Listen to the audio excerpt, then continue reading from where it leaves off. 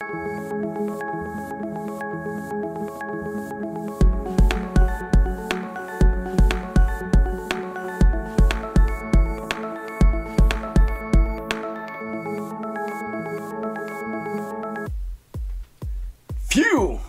That was a scary chapter.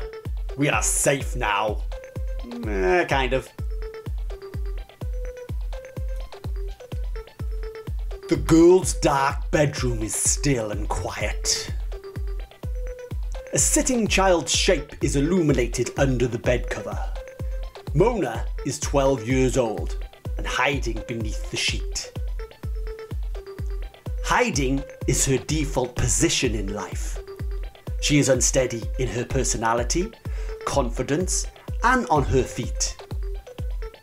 Fearfully alert, she comes from under her literal safety blanket, wielding her torch as a weapon against the dark. She shines the beam at the closet. It's closed. She shines it under her bed. Clear. She shines it at the window. Unlocked! Racing to move before panic sends her back under the quilt, Mona turns sideways and swings her leg out of the bed, ready to stand up. Her pyjama bottoms have ridden up, revealing her left leg is prosthetic. It's dull and grey. Even though no one is around, she adjusts her pyjamas to cover her false leg, hiding it even if it's just from herself. She bounces to the window, locks it, bounces back to the bed and dives under the covers into safety again. She pokes her head back out and repeats her nightly checks. She shines the torch at the closet. It's closed. She shines it under the bed. Clear. She shines it at her window. Locked. Situation controlled. Her well-used sketchbooks are on the bedside table. Above it, on the wall, is a checklist. Laminated, colour-coded, no-nonsense font, professional-looking and titled, "Do this or get eaten!" The days of the week run along the top line, and down the side are the 4 nightly tasks. They read: closet, under bed, window, and trap. She ticks the first 3. She softly tweaks a fishing line that is tied at her headboard. The vibrations quiver upwards to an almost invisible line crisscrossing the bedroom, like a spider's web spun by a paranoid, safety-conscious arachnid. It goes from her bed to a shelf of spelling, science and technology trophies, weaves through old photos of the family together. One of her at 4 years old with her dad and her mum all looking happy. One of them from a few years ago where her mum looks sad. And one from now where it's just her and dad. There's a separate photo of mum looking life-tired. The wire goes on and wraps around her dusty cuddly toys in the corner, all of which have bandages and plasters on. Up to a pulley in the ceiling and behind a metal bin over the door with a picture of a unicorn on it. The wire finishes in a loop on the floor in front of the door. Everything is in order. On her laminated chart, she puts a tick by the word trap. She switches her torch off but keeps her eyes open, bringing the blankets up to settle right under them, fending off the darkness and, more importantly, whatever is waiting in it. A distinct but distant roar comes from the outside. Her eyes get unfeasibly larger as she freezes in place, tension stiffening every muscle. Hyper-aware, her ears now 2 ultra-sensitive satellite dishes, tuned and honed to detect even the slightest noise vibration in the air. She hears nothing. Then it's closer still.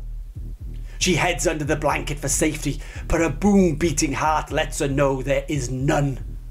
That's when she hears something unimaginable. The door handle rattles. She hears the slow creak of the door being pushed open. The fishing wire tightens and the trap fires. Trophies are all pulled off the shelf, hanging now in a net as a counterweight. The cuddly toys fly towards the door, as do the photos, all tied together like a bowler missile. The bin falls, the loop closes around an intruder's leg. She hears the bang, crash, flounderings of whatever vile creature has been caught in it. Then she hears... Mona, didn't we have a talk about this? Many talks about your many monster traps. Mona dares to come out from under the blanket. Dad is in his 30s and normally academic looking. Less so now with the bin on his head. Cuddly toys and photos have Dad's arms bound and his right leg is being lifted about a foot off the floor in the noose trap. As he tries to struggle free, to put his foot down on the floor, the trophies that are being used as the counterweight pulls his leg back in the air. Mona is still on high alert. Did you hear it? The roar, the monster, it came from the forest out back. Dad is a patient man, a caring man, an understanding man. But it's late, and he has heard this crazy talk a lot. He is tied up, his leg is in the air, and there is a bin on his head which smells like old bananas. This is enough to make anyone slightly snarky. The forest, the monsters again. We will check again in the morning. Now, Mona, mate, it's late. It's a school night. Go to bed, I was trying. Mona interrupts, matching his snark. Everything Dad says lately annoys her. She's become more adversarial towards him. She doesn't know why, and she can't stop it. Dad sighs out his frustration, which echoes around the bin. Dad only wants to be a friend and help her heal, but everything he says lately seems to annoy her. He doesn't know why, but he wishes he could stop it. As his audible anguish stops bouncing around the tin bin, he steadies himself. Calm again, patient again. He tries again. Good, great even. We are at an understanding. We can search tomorrow, chat tomorrow, but right now it's sleep time. But can you set me free first? Dad pleads calmly from under the stinky full-faced helmet. Mona gets out of bed and slightly limps as she undoes the trap which releases Dad. He puts all the stuff back on the shelf in a messy lump, only stopping briefly to look at the older photo of the family together. He places that down gently. Mona gets back into bed. Dad nods to Mona. Hey, you know the leg needs to sleep in its own bed? Reluctantly from under the sheets, Mona undoes her prosthetic leg and hands it out to her dad. She doesn't let him see her short leg. She looks at the prosthetic with shame. Dad notices. He doesn't know what to do, but he notices. The prosthetic is up past the knee. Dad puts it next to the window. He grabs a sweater that's on the floor and wraps it around the leg, tucking it in. Dad pats it on the head. Nighty night, Lefty.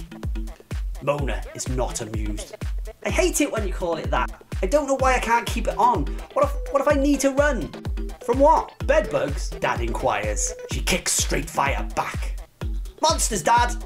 Monsters! Well, ask them to wait while you put Lefty on. Most monsters I know are very polite. I mean, yeah, they will eat you, but they do have manners. They wipe their mouths after. Dad, amusing himself, starts a playful bout. Mona is in no mood for a word joust and verbally swings a KO at Dad. It's not a joke, I hear it. It comes out of the forest, it's real and it's not funny. Mum wouldn't have laughed. A killer blow. But Dad parries. Speaking of, have you called her this week? Silence. A double count-out. They both avoid eye contact. No winners here. Dad knows he needs to be a grown-up for the next bit, but he needs a moment for momentum. Mate, if you want to talk about what's going on with her, and me, and her illness again, we can talk all you... Mona interrupts again. I know, it's not about that. It's about me getting eaten in my bed by screeching monsters. Dad is relieved to be talking about monsters and not Mum. At least he thinks he can help with this problem. He can't, but he thinks he can. So he tries. Okay, I'm sorry for laughing. I apologise. Listen, how often do I bore you about history? Every day? Mona looks him in the eyes. There's an honesty in that reply. A harsh honesty. Every day? Dad huffs out dejectedly. Wow, that's a deep cut. Surely I say some interesting stuff. Anyway, how much do I like research? More than restocking the chocolate spread. Mona replies with a more playful type of honesty. Wow, you are really going for it tonight. Dad is relieved that they are now light-hearted again.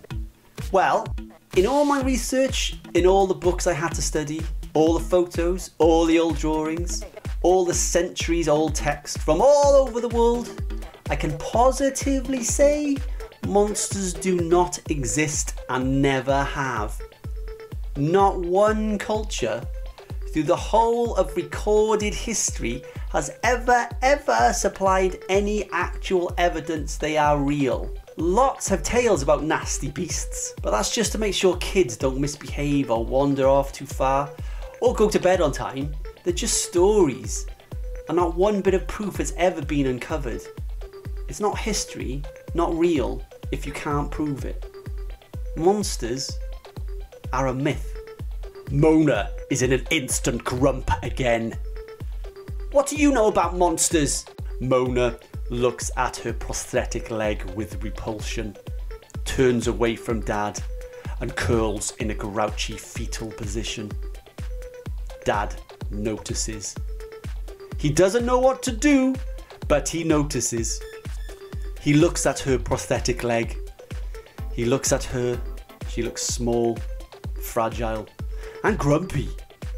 He knows she feels things deeply, too deeply, just like her mom. That's why he feels so helpless and afraid. And he doesn't know how to help or what to say, so he just tucks her in tighter, kisses her head. It's enough for now.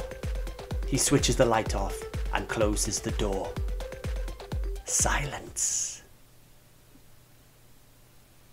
The